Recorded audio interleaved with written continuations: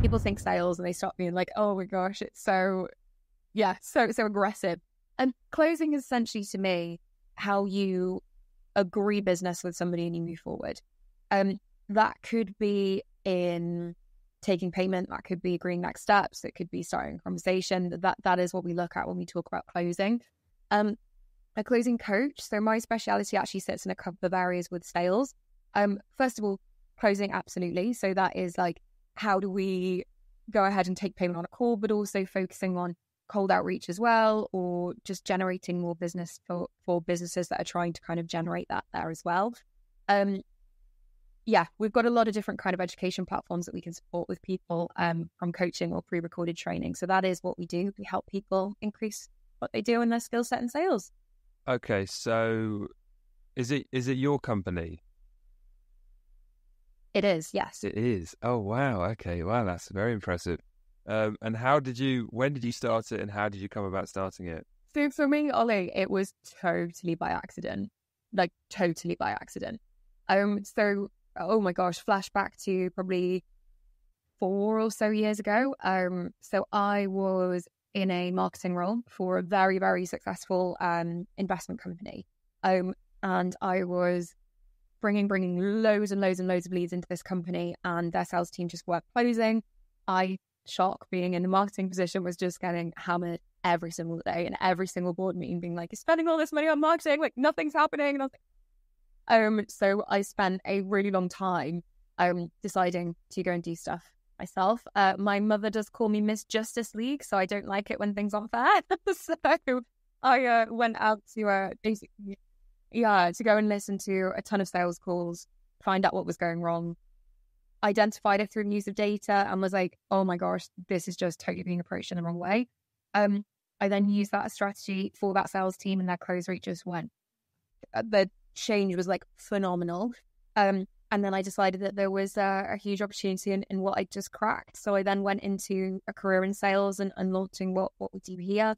Over the last 8 years in total, really, we've then developed everything that we do in terms of my skill set, in terms of what we teach them, our clients that we work with. And that's why I started the business. There's a lot of people that I found who feel like sales is really, really slimy and really, really gross, and it makes everybody feel horrible and uncomfortable on both sides of the table. And the reality of it is it's because that is very much because of how other people are selling. So these age-old kind of sleazy sales con men that we see, and all of that type of sales strategy is what's associated with it. So there's loads of business owners that have got great products, great services. They actually want to help people, and they're making money from it, but they can genuinely support these people. But I work with some clients that are really, really nervous to go through that sales approach, so they're not selling. So that's typically the type of people that we helped predominantly, but that's now grown into bigger businesses, sales teams that are trying to do cold outreach and growing from there. So a very long answer to a short question. That's why I started the business and kind of where we are today with it. Brilliant. Yeah. You train, I was going to say, nervous people. If you're a nervous person, then I wouldn't really imagine that you would endeavour to pursue sales, because, just from speaking to you for 5 minutes, you're clearly a very extroverted and I imagine resilient person. And that, I think that's a lot of where, this was one of the questions, but we can talk about it later, but where one of the possible demonizations of salesmanship and salespeople comes from is because highly extrovert. The interesting thing about, because I'm obviously very interested in psychology, people think that extroverted people are interested in people, but that's actually not true. Extroverted people aren't interested in people. They're interested in the social landscape that we engage in when we talk conversationally. So the people that are interested in people are agreeable people, and they're the ones that are compassionate and polite. Whereas extroverted people, so if you're very highly extroverted and you're very disagreeable, you're prone to narcissism. So a great example of someone who's highly extroverted and low in disagreeableness would be Jordan Belfort from The Wolf of Wall Street. So when I watch him, and when you listen to him, you can completely work him out. He's exceptionally extroverted, so he can woo people and he can charm people, but he just doesn't eat. Or I reckon, because what tends to happen is people become more agreeable as they get older, and obviously what he went through. I'm not saying that he's Satan himself. He will have rectified that and atoned for it. But when he was a young man, he was obviously a very disagreeable, which is quite common. Men tend to be more disagreeable than women. And then that's where the sleazy salesman sort of stereotype comes from. It comes from because it can attract those sorts of people. There's a brilliant show that I absolutely love called White Gold, I think, which is a Channel 4 about... Yeah, it's brilliant. And it's like a caricaturization of salespeople. And that's, nailing the sort of stereotypes. But I completely agree with you about sales should be connecting people that have that one person that can provide a service and the other person that is receptive to a service, and creating an environment that is the most, as you said earlier, justified, and I hate using the term equal, but equal transaction. So if you could, given your expertise of sales and what you do, if you could epitomize the sales as an sort of a concept, what would you say selling is beyond the obvious? So I'm going to answer that for you, but I'm also going to circle back to the introvert versus extrovert thing, because I think it's really interesting. Yeah. So I wouldn't class myself as an extrovert unless I'm in selling. 100%. Yeah, I know. So I am, and this is what I find really interesting. So I actually, and this is controversial, so I actually think extroverts make the worst salespeople. And the reason that I think that is because, exactly to what you said, they typically tend to, they're surface level, and they're focused on, okay, we want to get out of this, and what is the goal, and I'm going to present, and I'm being me. Yeah. And actually it can be really, really like detrimental to a sales conversation if they're like that. So we actually teach a strategy called, our main ethos and strategy is CDP, is what we call it, is what we're actually teaching. But there's a method in that which I call character play. And this is something that I learned really, really early on. And it can, when we kind of talk about this, a lot of people think, well, that's really disingenuous. And like, I now don't like you because of X, Y, Z. But actually, it's really, really important. So character play is the way of, when we start working with a business, we basically work out, who does your client or your prospective client need you to be in order to like you, want to buy from you, and feel heard correctly? And then we build this kind of like skeleton character. Then what we do really early into the conversation is we start to then kind of judge, all right, who's this person on the other end? Do they need me to be that extroverted salesperson? Do they need me to be someone who's more calm and collected and whatever? And we work with that really early on.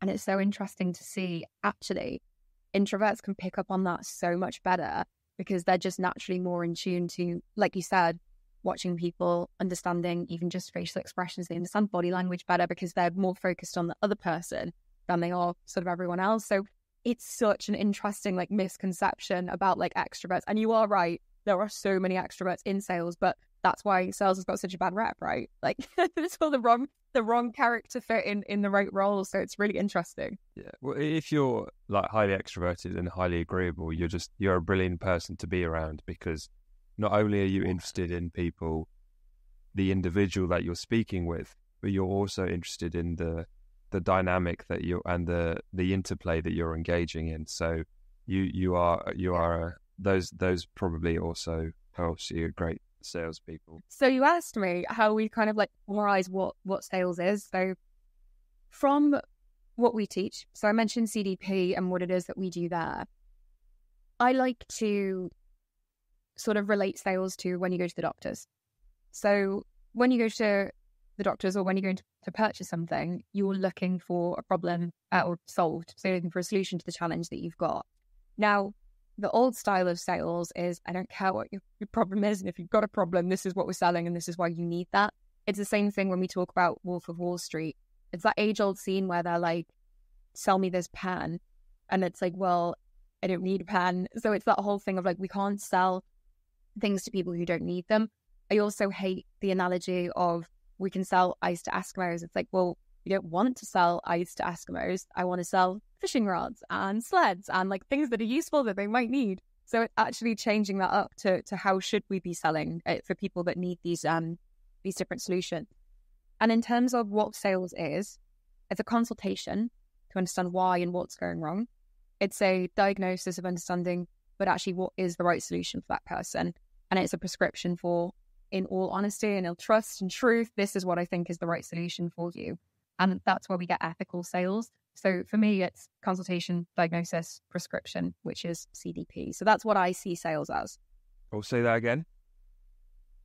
Consultation, diagnosis, and prescription, which is what we teach. So that's what I see sales as. Okay, yeah. CDP, practicality. I'm just trying to think if you could add an extra layer on there. No, CDP's good. Keep going. Yeah, we'll keep going. We'll keep adding to the acronym. God knows we love to do that nowadays. So you mentioned earlier you were speaking about like deception, and there kind of has to be, and use the term ethical selling. I think that's a really good term because the whole sales itself is such a vast landscape, and it's like I don't know, it's an archetype of phenomenon. Therefore, it means that it spans across so many aspects of who we are, and therefore there are underground and dangerous possibilities, which is obviously what we've seen with deception. And what are some red flags to look out for in sales? What that people should be aware of, and that you've come across in your experience? Let me clarify the question first. So, are you looking from a seller's perspective or a seller's perspective? From a customer's perspective, what are some red flags to look out for when someone's trying to sell you something? How do you know if someone's genuine? Okay, so it's very much in how they genuinely listen and care. So we have a module in one of the trainings, which is, there's a story behind this. You've unlocked a story, Ollie. Here we go. So many moons ago, when I first got into sales, from a corporate perspective, because I went through a journey of I wanted to learn every type of sales, so I went on a mission. When I was in corporate sales, there was this guy who was just so freaking cool, and like he was really unassuming, and he was really quiet, and he never really went out for like lunch with anyone, and he just like turn up to these sales meetings, and he'd just bash out these massive sales targets that he was bringing in. And I was like, how are you doing this? So I begged him to go for a coffee with me. I was like, please. I was like, I will buy you lunch. I was like, I'll only take 20 minutes. I was like, let's go out for a coffee. And I was like, I just want to ask you some questions so like I can learn. And he was like, okay, fine. We had a standing coffee. This was what this type of guy was. He said, I said to him, I was like, look, I said, I don't know how you're going into these conversations with these people and you come out after 30 minutes and you know everything under the sun about this person. And I was like, I'm going into these meetings. I think I'm doing a good job, but I'm not getting to that level. I was like, what do you do?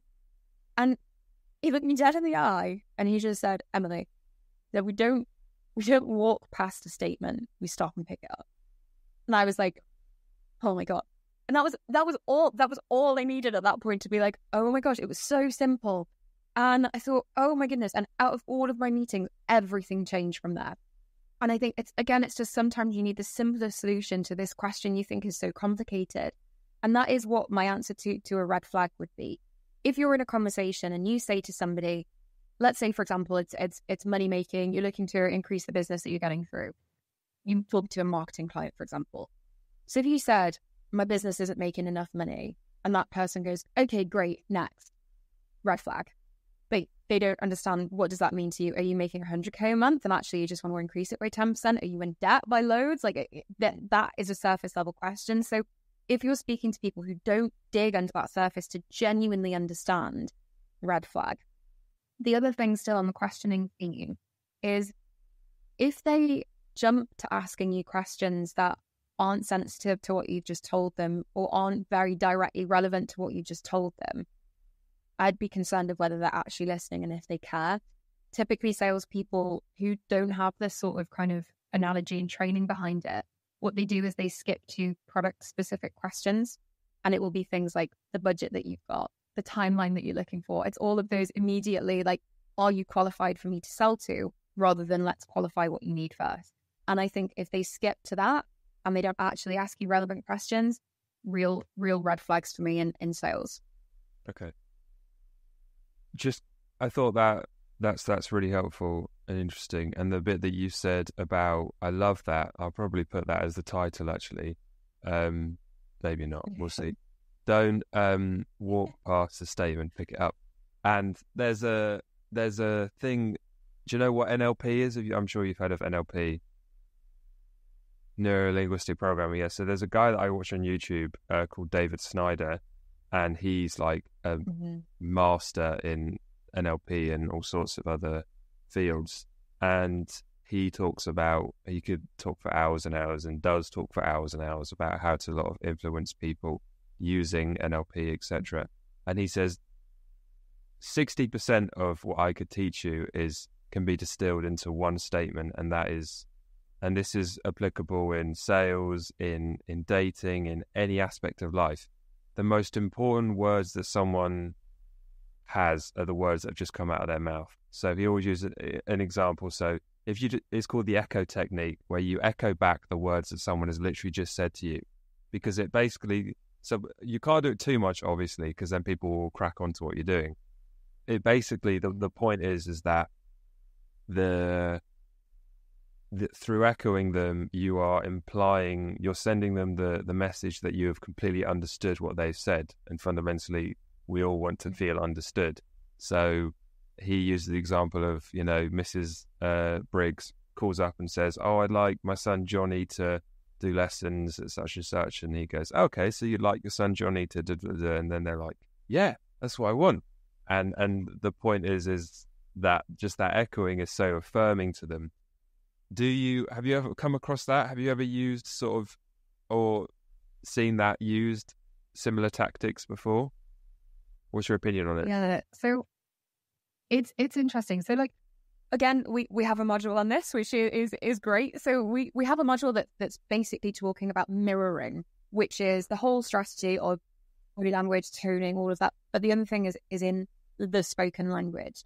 And we alluded to this briefly before, but it's also the importance of that point. So let's say somebody came to you and said, my team's struggling, for example. So say my team's struggling. Now, yes, it's important to relay that back, but actually to put another level of kind of guidelines on it, it is so important that you do not repeat a word. Like in that, if you suddenly tried to play back what you think is the pain point and you said, your team's not performing, rather than my team's struggling, it loses that whole trust that you built up in the whole conversation, because we know in the English language, it is so complicated. If we get one word wrong, or even a pause, or the tone in the way that you say something, it can have a whole different meaning.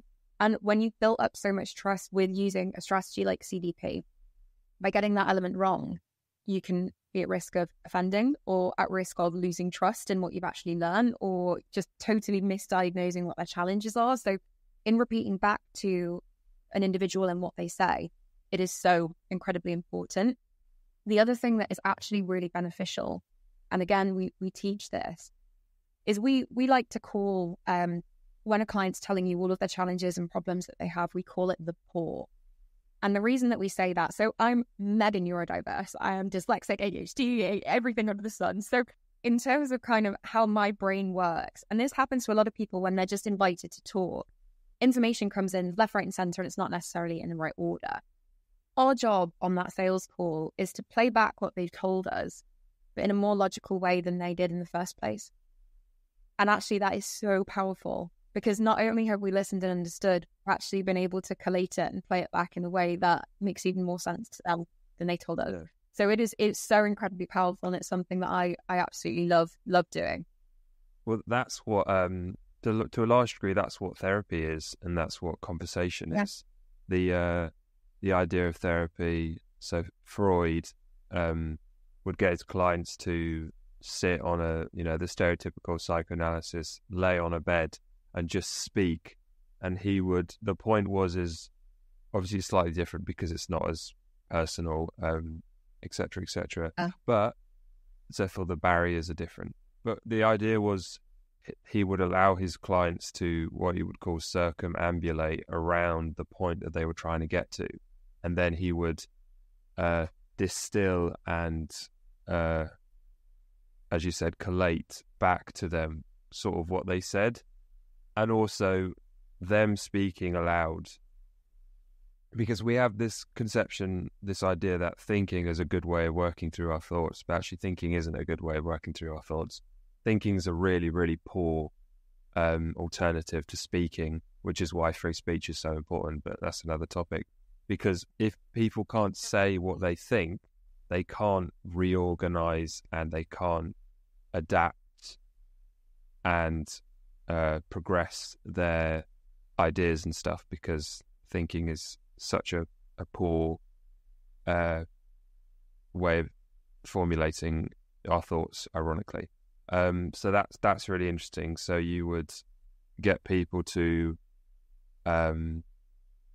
parrot back in a more cogent manner so that the people could go, what was that, to add some sort of, add like a book note in the journey, or so you could say this is where we are and this is where we need to get to, so sort of goal orientating.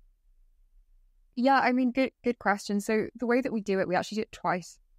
So the first time is to just safety rail everything. Have you understood everything? Do you need to clarify anything? Are you on the right track?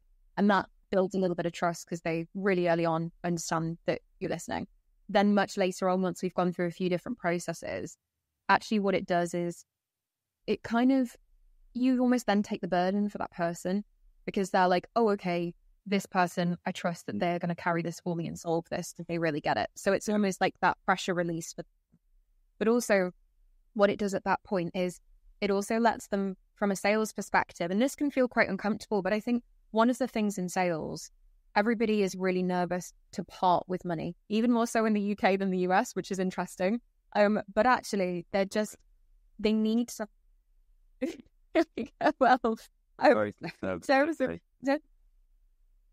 that's it. It's always the what's wrong with it before we actually go and jump. But yeah, so in terms of them, it's about kind of just reliving what they've told you and walking them back through that journey to just really remind them that you get why they need the support.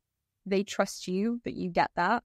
And they also get that final reminder of, okay, yeah, this is my problem. This is the solution, and this is what I need solving. So those are kind of the two things that we do, and what they try to trigger in the client that you're going to speak to.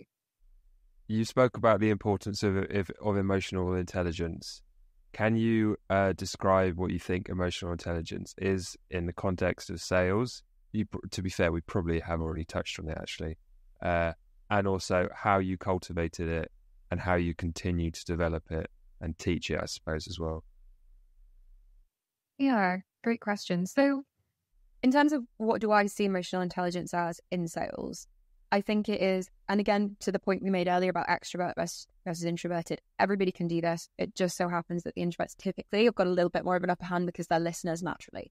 But actually what it is it's understanding, first of all, being aware of your own emotions from a sales perspective and not pushing for the sale, because you're going to lose the sale if you're pushing for the sale really early on. So It's about being aware of and relating your own emotions, first of all. It's then also about picking up on the tone of the problem. I think it's a really, really delicate place when we're in sales, because we learn a lot about the clients that we speak to and We may work with them, we may not work with them, but even still, we're digging into pains that are really personal or financially personal for these individuals. And it's about being aware of those specific repercussions for the different challenges or wants or needs that these clients speak about. The other layer on that from a client perspective is having the emotional intelligence to predict that. So, for example, we'll use the financial one because it's an easy one. If someone's struggling financially, okay, great. What questions do we need to ask next to be sensitive about it, but also to find the right pain point? So a financial pressure is going to likely be causing X, Y, and Z. So that's what I see as emotional intelligence within sales itself. Any questions on that before I talk about how we cultivate and teach it? No, that's good. Nice. Okay, cool.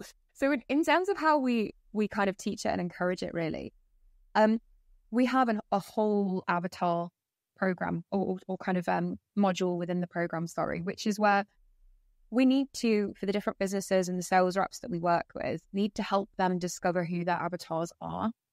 Typically in businesses, you're going to have the same kind of demographic that you're focusing on, but each of those avatars are going to have different pain points, different wants, needs, and desires. And it's a whole piece of work that we can do before even actually speaking to these people. We can do assumptive pain point identification or personality traits, because what that helps us do on those actual sales calls is, again, guide the right questions, guide the right pace, play the right character.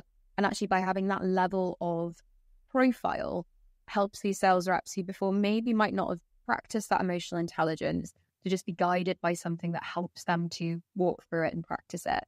And again, it is just through listening. It's how do we listen to these clients and actually play back what they need from us. So that's how we train it. So when you say avatar, do you mean you fit the customers into an avatar, like a sort of Myers-Briggs-esque ENFP rubbish, which is rubbish, to be fair. Don't do it. Or do you mean you fit the salesperson into an avatar and you match them up? Yeah. Other way around. So what we have is the salesperson in a sales call. I love this bit. I actually use a huge vanilla ice cream in my training to basically remind people that they have to start off vanilla because their character needs to fit. So the salesperson will always remain fluid in a conversation. So they need to play. The actual customers, this is what we do the avatar work on. And the way that we do that is we tend to try and break it down into ideally 3, but we can span it out depending on the type of clients that people are working with. That then we even give them names so we can have like a potential customer fit for that individual so that we can then understand what questions and what sort of solutions would fit for those avatars based on customer profile. Okay. So you say when you use the term vanilla ice cream, you're basically saying that you need to approach any customer in a vanilla way, which is interesting because I was trying to think. I thought you'd want to match the person's immediate personality. There's a book that I listened to a little bit, which was, I don't sort of endorse sort of pickup artistry, but it was quite interesting from a psychological point of view. And this guy broke down, he said, the 3 archetypes of when you need to play 3 characters when you engage with women to sort of take them on this sort of emotional sort of journey, which is completely spot on, I think. And he was like, you start off this hyper gregarious, extroverted person. Then what was the next character? Then I think it was you become slightly resistant and maybe you make them claw at you, so to speak. And then you become a bit more quiet and sort of subdued and divulge things. But what you're saying is that you go in vanilla and then what do you do once you've established that relationship? Yeah, I mean, I can't give away all my secrets, Ollie, but I'll tell you a little. So in terms of kind of what we do, the theory behind it. So keep talking. Oh, there we go. Okay, so the theory behind it is if, let's say, you're an introvert, quite serious person maybe, and you're taking this conversation really, really seriously.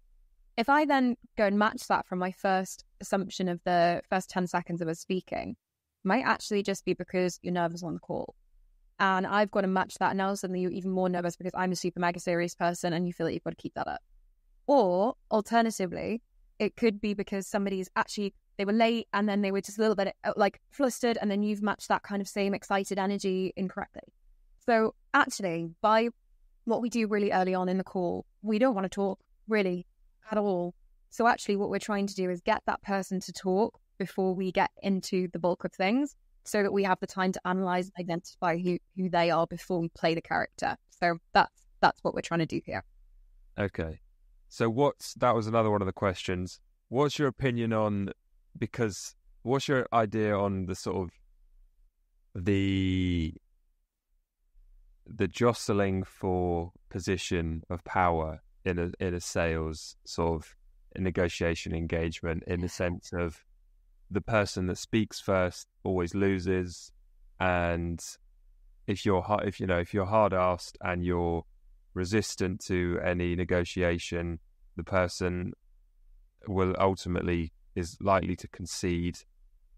What's your opinion on all that sort of the power play of sales, and does that fall into the category of sort of mismanagement and maybe deceptive sales tactics? It's interesting because, like, from the terms that you've read off, like, listen to the words in it, like jostling or like win, lose, or like it's all these words of like, why is it a battle? Like, these people are there to like help. So with all these terms that people talk about of like, you need to be dominant or you need to be leading and like all of these things, how do you know if that character needs that type of person? Like, it's so hard for these sales reps that we see that are, or sales coaches that are teaching, this is the strategy and whoever talks first, blah, blah, blah, blah, blah. Like, actually, the silent play is really important, but not from a factor of you win or lose.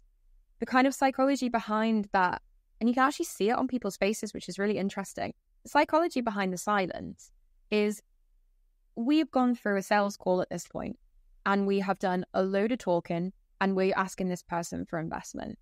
At no point in that conversation yet have they had time to just have a quick word with themselves and go, oh my God, where is that money on this card, that card? Can I afford this? Is it going to be beneficial? Does this all make sense? Because you've just been talking at them.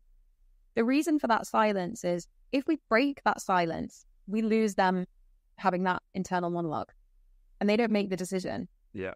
If we allow that silence in that point and we let them have that, they're going to close because they've had that internal dialogue. It's not about winning or losing. We just don't cut off their internal conversation. And I think it's this whole ethos around people being like, yeah, we're going to win and we're going to be dominant, we're going to push them and like do all that thing, is why there's such a bad stick. Like you said, why there's such a bad stick for this kind of domineering or deceptive sales, because people feel like it's this tug of war battle, when actually we just want to help people, relate to them what their problem is and why they need the solution, and encourage them to make a decision. And that is what we should be doing in sales, but it just doesn't happen widely, which is why it's so exciting to be in the position that I'm in, to be able to actually share more of an ethical process that does convert to people that need help. Yes, and that whole sort of ideology and phenomenon gives a rise to a much wider societal conversation on the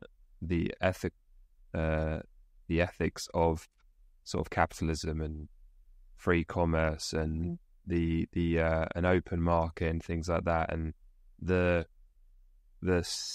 slight condemnation that the whole entity has gone under in increasingly in recent years, and increasingly more and more with young people, is because of the prevalence for these unethical engagements to take place, and the susceptibility to corruption, and how it's a perennial, it's always on, we're always on the, because I'm a big football fan, and I'm very interested in the sort of the underground aspect of football, so behind the scenes, and you watch these billionaires and the institutions interact, and you can't help but think that I often this is something that my dad says quite a lot. He says, Ollie, true capitalism sits right on the edge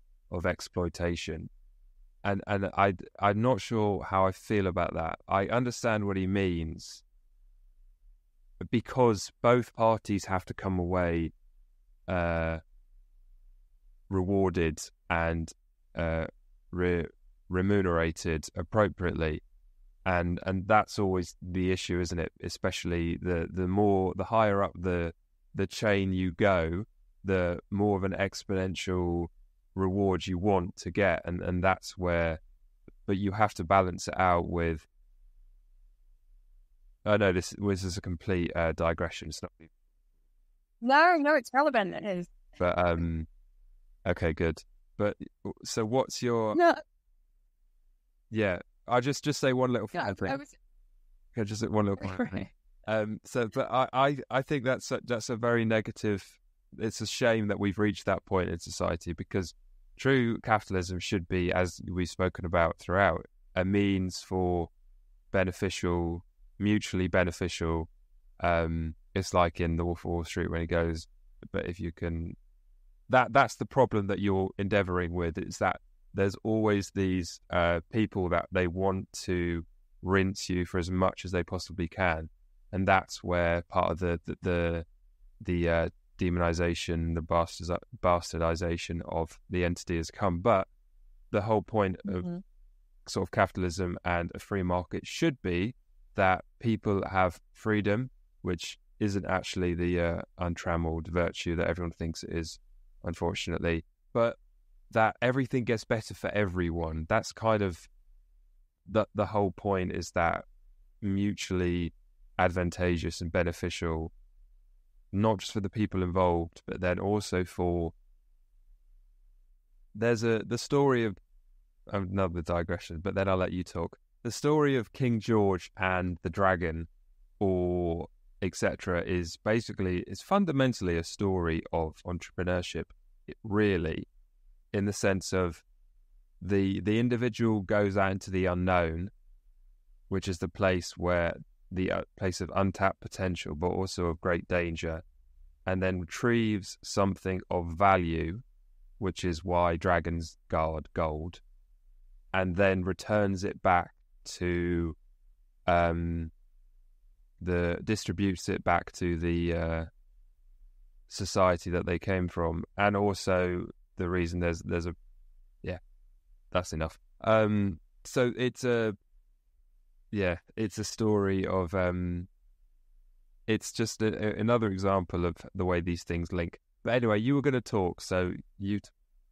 No, I was just going to say that you're absolutely right, because I think based on what you were talking about in terms of higher up the chain and the further detached you get, you are right. And I think what actually happens is there's a huge culture now for sales reps who are actually really detached from any of the operational side of the business, which I think is important, because sales reps should be selling, but actually they focus so hard on just getting the sale through and getting the commissions through.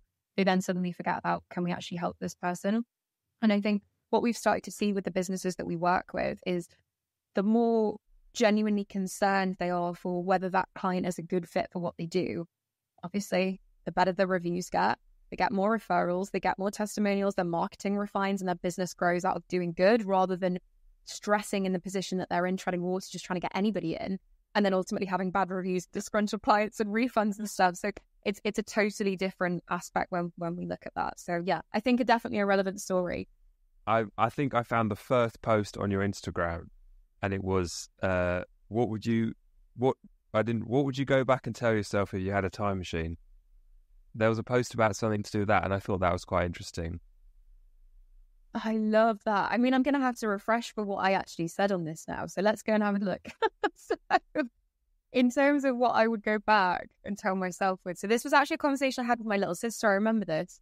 I have the post here. There we go. So in terms,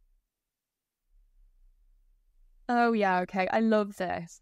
And I wanted to get this specific because I remember writing this post, and it means so much. So I think, so when I was going through my kind of corporate ranks and growing many, many years ago, I was in the position of where I was running myself ragged.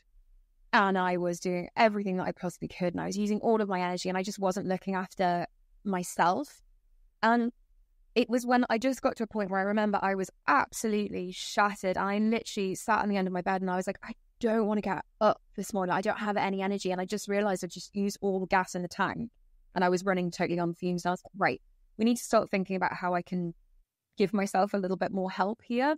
So what I started to try and actively do every single day was give tomorrow's me a little bit of help. And what that might have been like is just simple things of like looking after myself. So it could have been something like, I knew I was going to be out all day, so I need to get my lunch ready. It could be something like that. And maybe that I had 10 minutes left and there was an admin task I knew I didn't want to do, so I just get it done so tomorrow me didn't need to deal with it.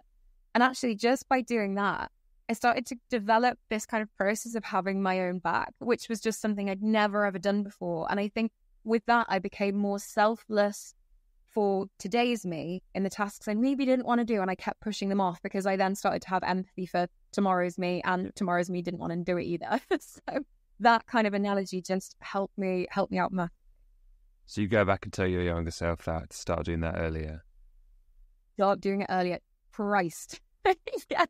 So if I was looking out for tomorrow's me a hell of a lot earlier, I would be further than I am today. So yes.